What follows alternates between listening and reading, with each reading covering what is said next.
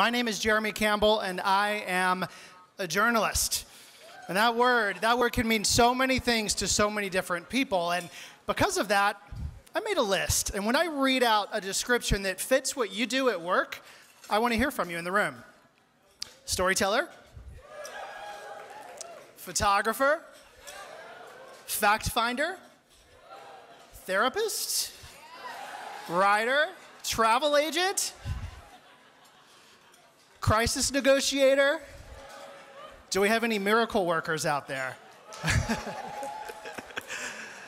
You're in this ballroom tonight, nominated for an Emmy Award, because those all describe what you do. You're a journalist. In the past year, you've covered the Super Bowl of news, which is the actual Super Bowl, it turns out. You exposed test kits that were putting innocent people behind bars. And because of your coverage, the victims of the Atlanta child murders now have a memorial in their honor.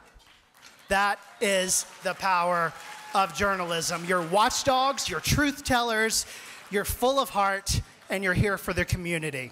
You are journalists. But everyone doesn't see us with that same scope. We're often discredited, we're often denied.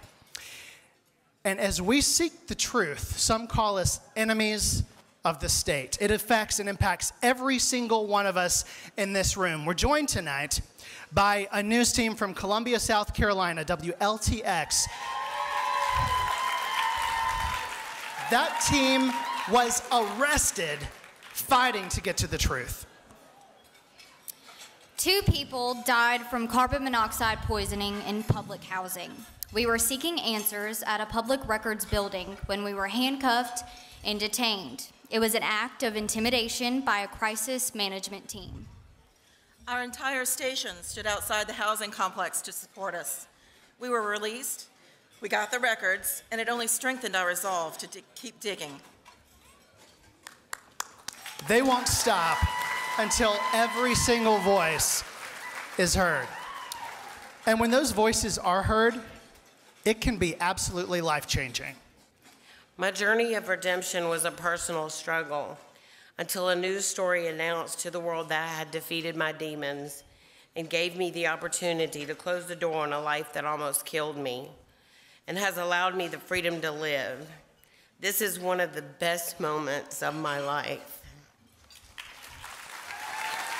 That is what we get to do for work every single day, no matter who stands against us.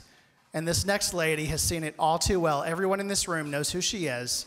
Please welcome Miss Jocelyn Dorsey.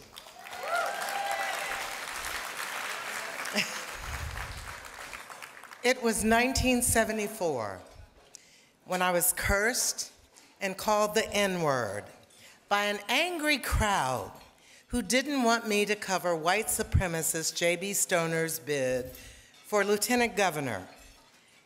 And I was the only black to step inside the Sheraton Biltmore ballroom of more than 100 people.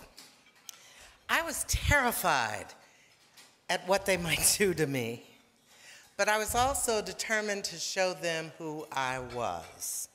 A journalist who could cover the story and not be the story. So Stoner calmed the crowd down. We sat down and rolled the camera.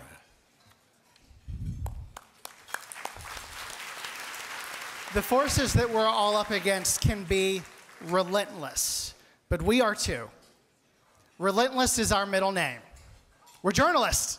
So as you walk to this stage tonight to accept your Emmy Award, remember how far we've come and why we're here to fight the good fight.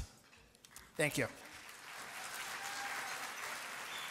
Forget the myths that the media's created about the White House. The truth is, these are not very bright guys, and things got out of hand.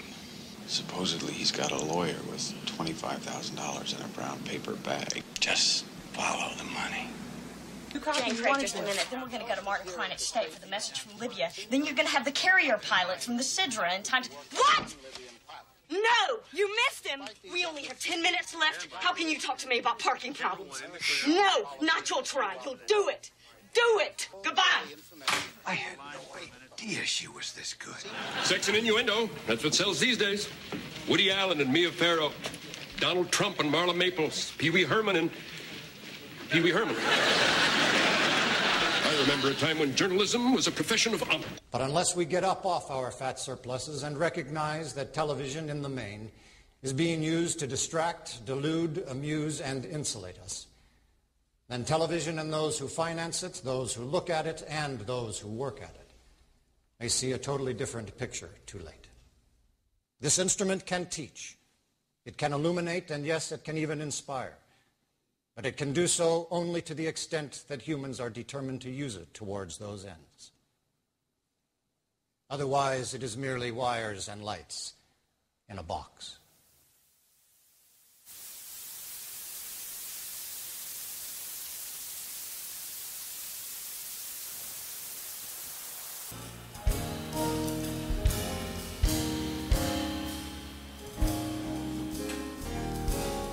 What do you do when you've done all you can and seems like it's never enough? And what do you say when your friends turn away and you're all alone?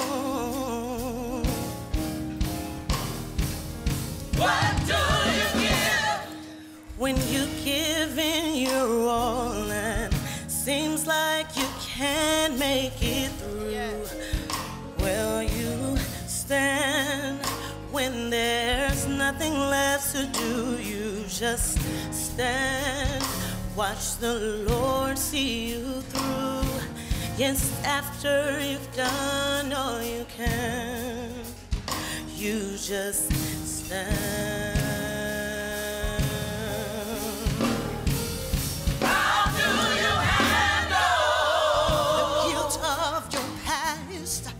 Tell me, how do you deal with the shame?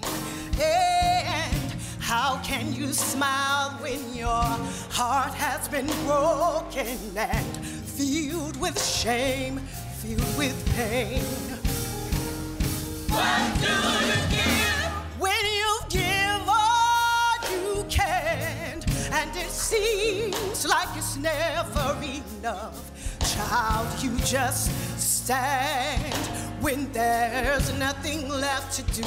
You just stand, watch the Lord see you through. Just after you've done all you can, you just stand and be sure. Be not entangled with that bondage again. You just stand and endure.